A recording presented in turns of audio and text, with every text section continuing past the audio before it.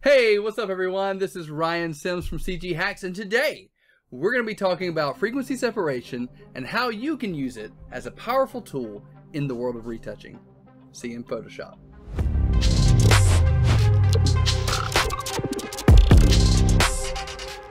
Alright, so here we are in Photoshop. We've got our wonderful image of our model Emma, and we're going to be retouching this image today and breaking down frequency separation. So the main thing that we're going to want to do first is we're going to want to duplicate our layer twice. So I'm going to head over to Control J and duplicate our layer twice.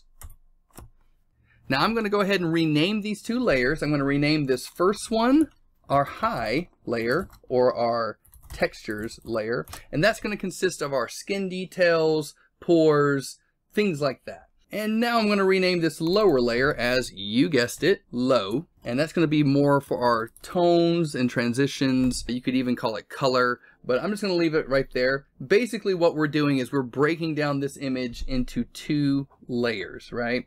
We're going to have all of our skin details here on the high and all of our tonal transitions here on the low. So let me break down what that means. Let's go ahead and click this eyeball right here, take off the high texture layer, and just have the low selected. And what we're going to do, I'm going to zoom in just a little bit so you can kind of see what I'm doing here. We're going to look at the skin detail, and we just kind of want to blur it just enough to where we don't see that detail, right? So let's go ahead and head up to Filter, Blur, Gaussian Blur, and you can start at 0 if you want and just kind of like build your way up. We don't want to blur the details too much, just enough to where they're not very visible. I normally kind of put it right there at 6. I think that's probably a good foundation. If you want to start it right there at 5, that's good too. So we'll just go ahead and hit OK. And so you can still see that there's some detail there, but the actual detail has been blurred out. And now we're going to go back up to our high layer, click it back on. I'm going to zoom out for a second. And what we're going to do to this layer is we're going to run a filter on it that takes the info of this layer and subtracts it out of this layer and leaves us with the difference. So with this layer selected, I'm going to head up to Image, Apply Image, and I'm going to make sure that this layer is selected on the low tones layer. So once we've got that selected, everything else should be good. You want the blending mode on Subtract, Scale on 2, Offset 128. That should be what it is by default, and then hit OK. And what you see here, if you zoom in, you've got this gray layer that has just the details on it. And now we don't want it to stay gray, obviously. We want to change that. So we're going to go over to our blending mode, and we're going to change that to linear light. And so basically what we've done is if I hold the Alt key down and click on this little eyeball, there is our details layer. And hold the Alt key down again, click on this eyeball. That is our low tones and color transition layer. And then of course we have our original down here at the bottom. So I'm going to turn all these back on. I'm actually going to take these two layers, hit Control G, group them together, double click, and I'm just going to rename that CG Hacks Frequency Separation. There we go. And so now we've got all of those layers in one grouping. So the first thing I normally like to do is I like to start with the low level first and then start working on the high detail layer. So let's go ahead and select the low layer. And basically what we're going to do is we're just going to kind of blur out some of the details. I want to show you two different ways to do this. The first one is using the lasso tool. We're just going to grab this lasso tool right here, maybe feather the radius by 25 pixels or whatever gives you a good feathered radius. And so I'm just going to kind of circle right in this little area that you see all these little details right here. And I can do it one of several ways. I can either go up to Filter and just re-add that 6% blur that we did before by hitting the hotkey Alt Control F.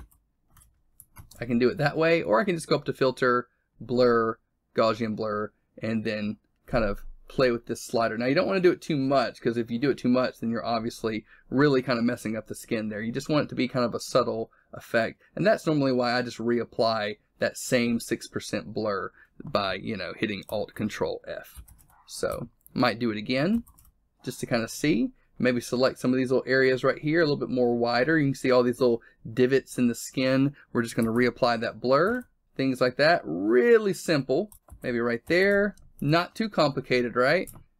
And it's just a real subtle but quick way to kind of blur those little tiny micro transitions in the skin. So let's zoom out just a little bit and just kind of see the difference. This was before, this is after, before, after. You can see it's just a little tiny difference where before you can see a little bit more of these like little inconsistencies in the skin and in the details. When we turn it back on, it's just a little bit smoother, right? Now you do still have some details that are going to need to be retouched out, and that's what our high detail layer is for. So I'm going to go ahead, click on my high detail layer, and maybe we'll just start right over here. I'm going to hit the S hotkey, which is going to bring up our clone stamp brush right here. And I'm going to right click, just kind of mess with my settings, keep my brush size pretty low. And I'm going to hold the Alt key down and sample from good areas of skin, like right up here, and paint over the unwanted areas, like that. And then just kind of work my way around the image, doing the same thing.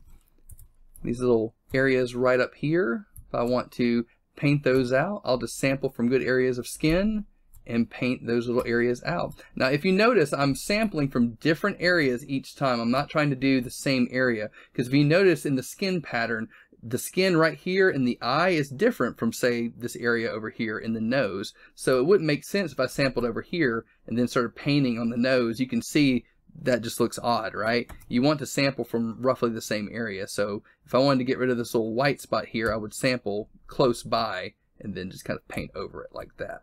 Real practical information, just kind of sampling from certain areas. And it's really up to you how far you want to go with this, right? You can do as much or as little as you want. If you want to take out these lines, you can just sample from the good area of skin, maybe paint out the line like so, and so on and so forth.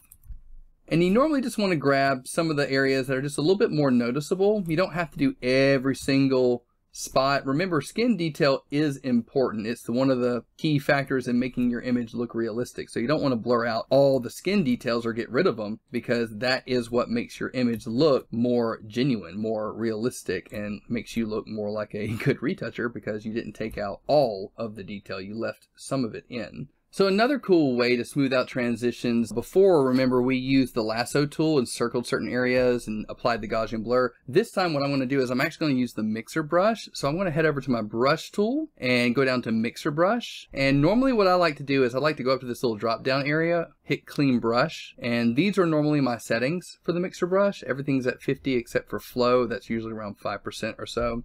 And I'm going to deselect this high layer. Make sure it's turned off so you can kind of see what you're doing on the low layer. And it works very similar to the clone stamp tool. You can hold the Alt key and select good areas that you want to, maybe I want to bring this highlighted color more in this area and kind of blend or mix some of these colors together. That's what the mixing brush does. It's kind of like a wet paint brush, kind of mixes those colors together a little bit and allows you to have a little bit more of a creative blend into this area that can kind of really smooth out this highlight and at the same time get rid of the eye bags. And as you can tell just from smoothing out those tones and the transitions of the low layer, you can see that the eye bags have already kind of disappeared when I add the high detail skin layer back in. This is before, this is after, and if you zoom in even more, all the skin detail is still there from the high layer. We didn't retouch any of that out. It's just the fact that we smoothed out the eye bags from underneath the skin detail that allows us to have a lot more of a realistic and smooth look with the skin retouching. And that is high frequency separation in a nutshell. I prefer to use that technique whenever I'm doing skin retouching, simply because it's a non-destructive way of retouching skin. You've got destructive and non-destructive. Destructive basically just means that you're working on the image itself. Remember at the beginning we made duplicates. We made like the low layer and the high layer, and we were working based off of those, and we could always click it on and off to see the before and after. If you're just working on the base image, you're actually destroying the pixels of the original image, and so you kind of have nothing to go back to because you've kind of painted and ruined the original. And so it's just nice to be able to work in those layers, and plus you just have more control when you're smoothing out the highlights and shadows of the skin, especially like in the cheek, nose, forehead, areas like that, you have a little bit more fluidness to have that freedom to paint away the eye bags or to blur out certain skin divots and things like that. And then when you turn on the high or the detail layer, you can then start taking away blemishes, pimples, things like that. They're going to be a little bit more obvious because they're on the detail layer that you're not going to be able to get rid of on the low layer. So I hope you found this video informative and educational.